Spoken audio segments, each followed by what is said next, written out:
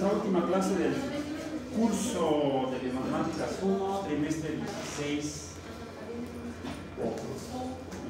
Ok. Y el tema es diferencias secuenciales. ¿Qué son las diferencias secuenciales? Veamos. In this tutorial, we'll introduce sequential differences. Let's start off with a sequence of squares, which we'll call little a sub n. The numbers in this sequence are 1, 4, 9, 16, 25, 36, etc.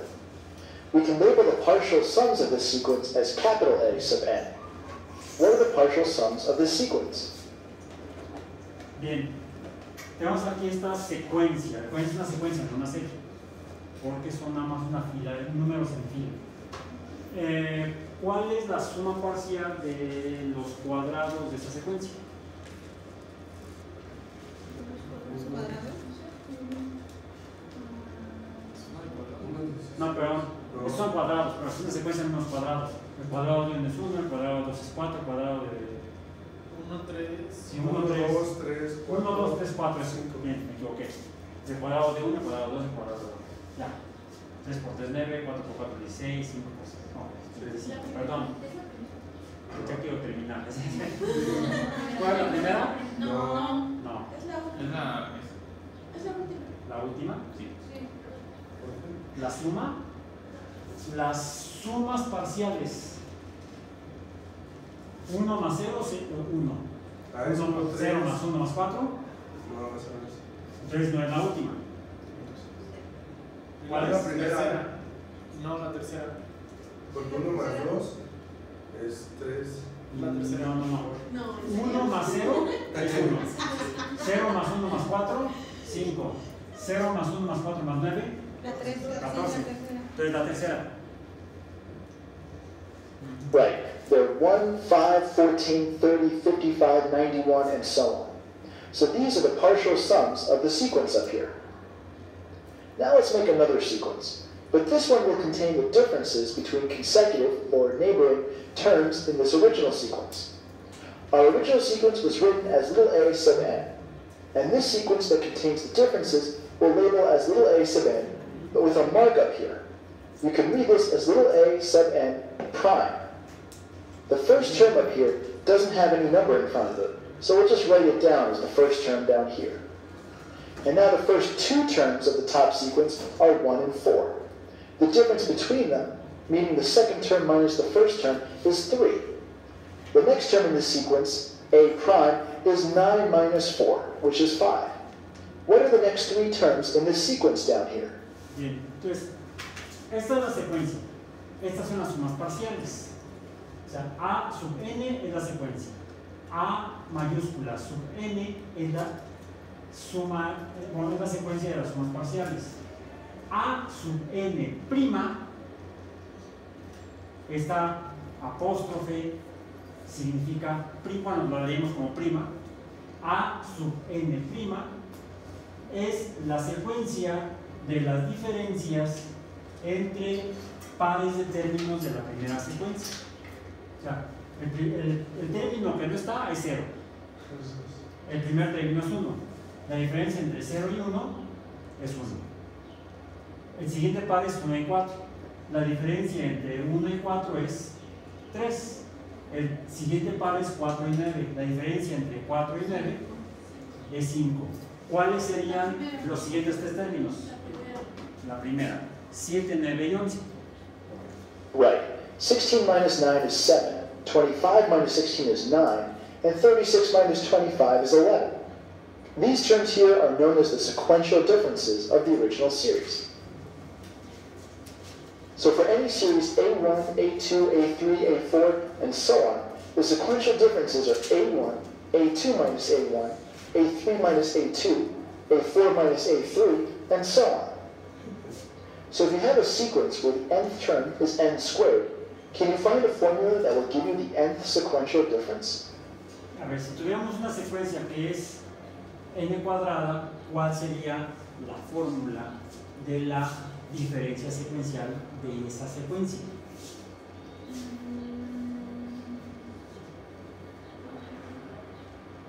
¿Cuál de esas cuatro opciones?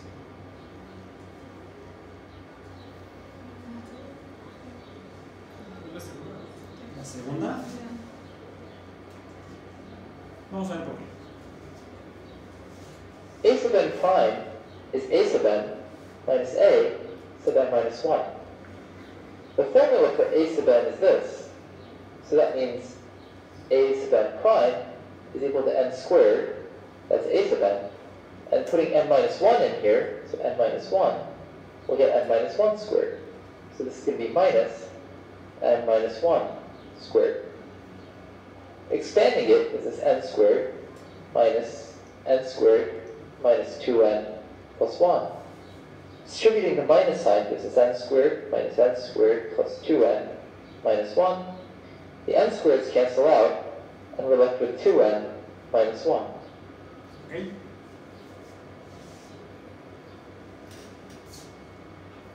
Yes, it's 2n minus 1. Let's just write that as 2 times n to the first power minus 1. For a sequence of cubes, the sequential differences are 3n squared minus 3n plus 1. For a sequence of quartics, or n to the fourth power, the leading term, meaning the term with the highest power, of the expression for sequential differences is 4n cubed. Do you see a pattern here? For a sequence where the nth term is n to the kth power, what do you think is the leading term of the formula for the sequential differences? Bien, esta es entonces la fórmula para la secuencia de n cuadrado. Si fuera n cúbica, sería esta la fórmula, y para n a la cuarta sería esta. Hay un patrón. ¿Cuál sería el primer término para un patrón general?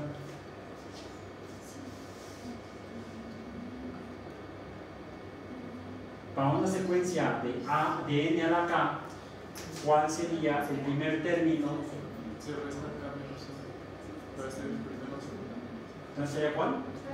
¿La segunda? Sí. K por n a la k menos 1.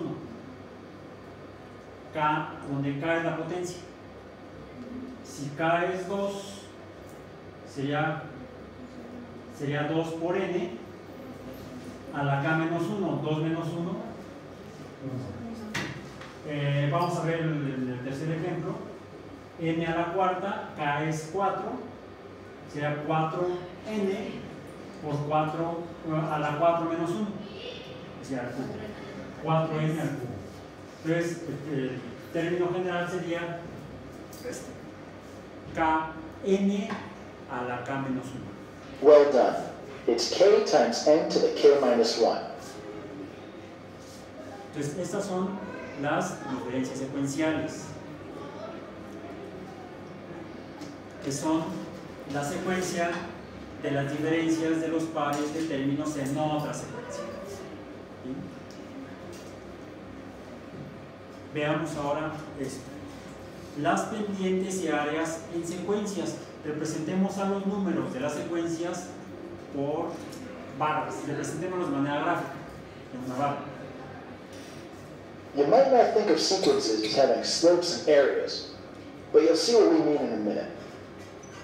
Here's your typical sequence. Now let's turn each term in the sequence into a bar. The width of each bar is 1, and the height of each bar is the value of the corresponding term in the sequence. So this bar has height A1, this bar has height A2, and so on. What's the area of the first bar over here? Bien, representamos números en una secuencia A1, A2, A3, A4, A5. Podríamos representarlos numéricamente. Imaginemos que este sería 1, este sería 2, este tal vez sería 4, entonces sería 1, 2, 4, etc. Pero aquí están representados como barras. ¿Cuál es el área de la primera barra? Una barra es un cuadrángulo o un cuadrilátero. ¿Cuál es el área? El área es 1. Es un cuadrilátero, un cuadrado. Entonces es la tercera. Es la cuarta. No, mentira, no.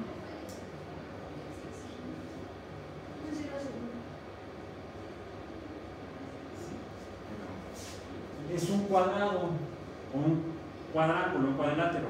¿Cómo calculamos el área de cualquier forma cuadrada? Lado por lado.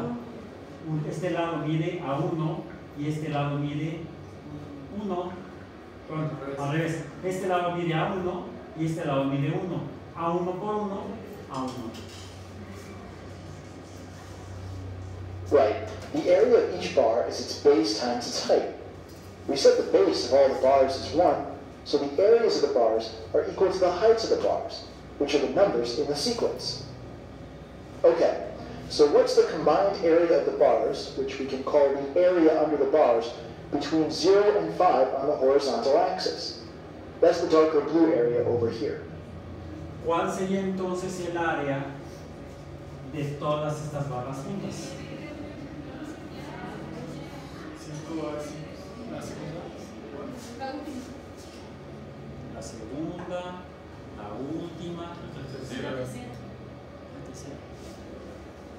Esta área es A1 por 1. Esta área es A2. ¿Cuánto es aquí? 1. No es 2, es 1. Esta barra. El área de la tercera barra es A3 por 1, A4 por 1, A5 por 1. Todas por 1 son A1, A2, A3, A4, A5. El área total es la suma de todas las áreas. Exactly. The area of the dark region is the sum of the areas of these 5 bars. So that's A1 plus A2 plus A3 plus A4 plus A5. What's another way to write this sum? ¿Cómo escribimos esa suma? ¿O qué es? ¿A qué es igual?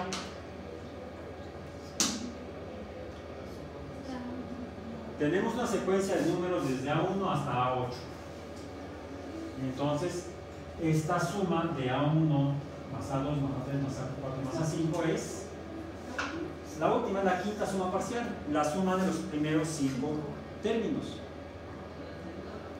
Yeah, the sum of the first 5 terms in the sequence equals the 5th partial sum, which we can write as capital A5. So you found that the area, meaning the area when we turn the sequence into bars that each have a width of 1, that area of the sequence between 0 and n on the horizontal axis is the nth partial sum of the sequence. Okay, next question. Suppose you want to find the area of the bars shown here, between 3 and 7 on the horizontal axis. Which of the following is a formula for this area? Tenemos estas barras, de la tercera a la séptima. ¿Cuál es el área de esas barras? La 3. La tercera opción.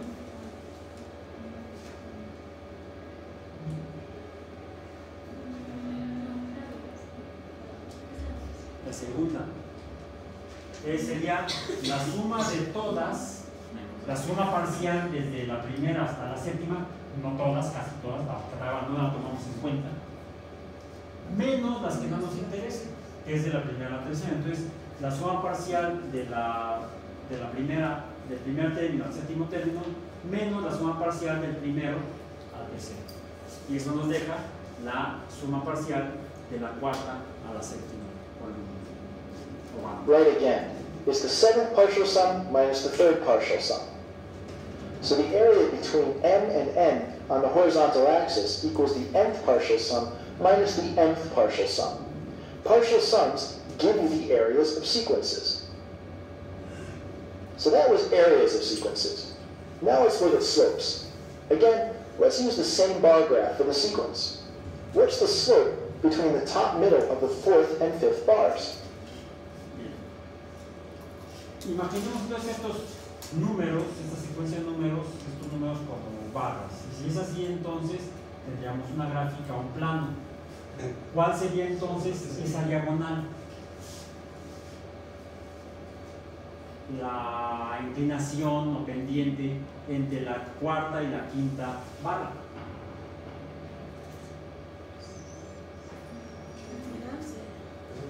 A4. ¿Es la última?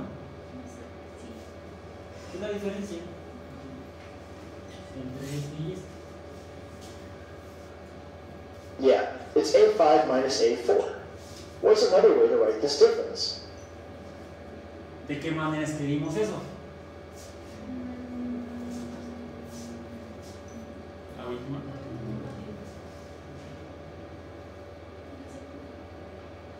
La diferencia secuencial A sub n', A quinta prima. Ahora la diferencia secuencial entre el quinto y el cuarto término de la secuencia original. Exactly. A5 minus A4 is the fifth sequential difference for this sequence. Sequential differences give us the slopes between terms when sequences are plotted as bar graphs. To summarize here, when you plot sequences as bar graphs, partial sums give you the areas of different parts of the sequences, and sequential differences give you the slopes. Estos conceptos son base para lo que van a ver ustedes en Biomatemáticas II en el tema de integrales. Porque en términos llanos se define la integral como el área bajo la figura de la función, que puede ser una curva, una línea recta, un polígono.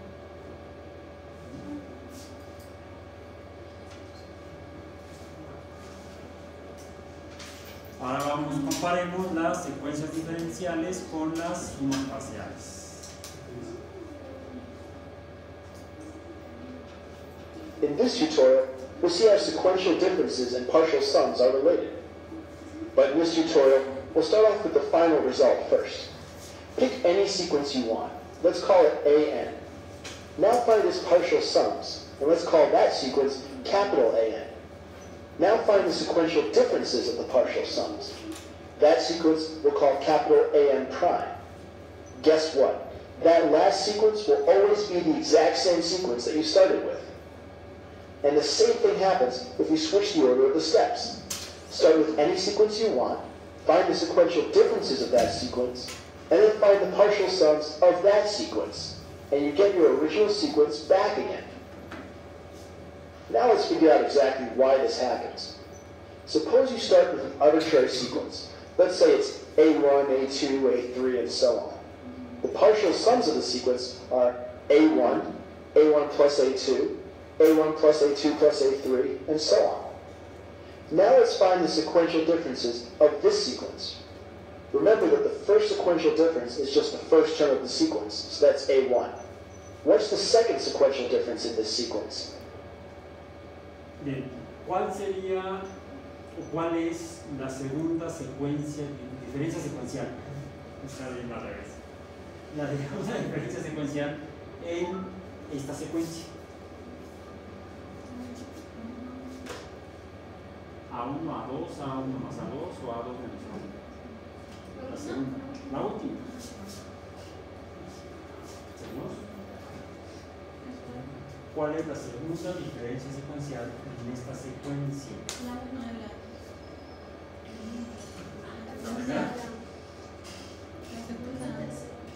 La tercera, la segunda.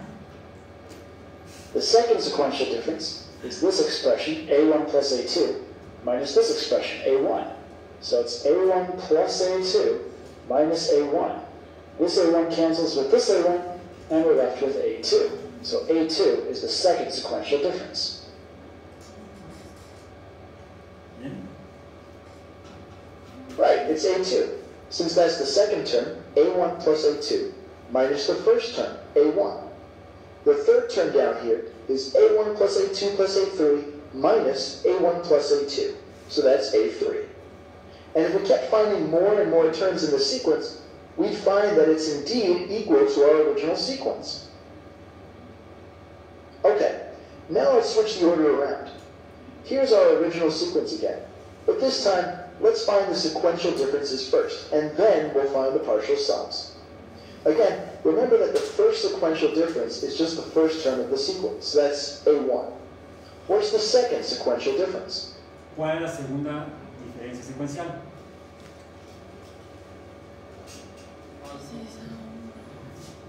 Diferencia secuencial. A1. A1. O A2 menos A1. A2 menos A1. es este menos este, la tercera es este menos este, la cuarta es este menos este, etc. Right. It's A2 minus A1. The next two sequential differences are A3 minus A2 and A4 minus A3. Okay, now let's find the partial sums of this sequence here. The first partial sum is A1. The second partial sum is the sum of these two terms here. The A1s cancel out, leaving us with A2. So A2 is the second partial sum. What's the third partial sum? ¿Cuál es la tercera suma parcial? De esta.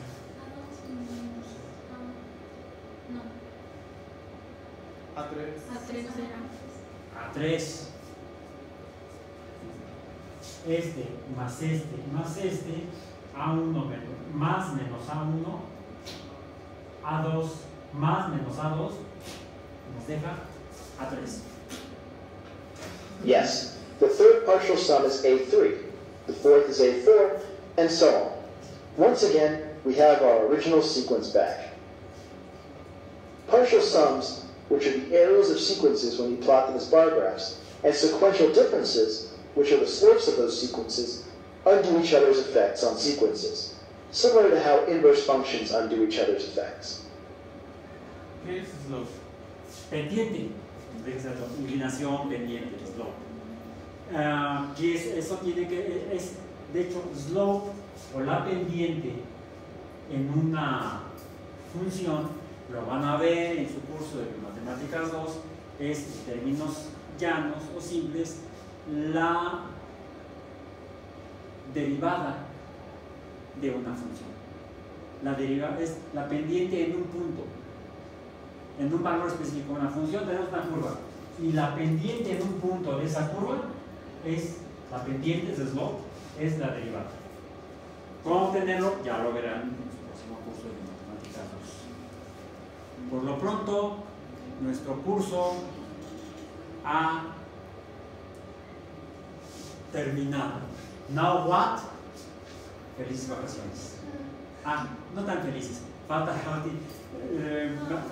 último. Ahorita les digo.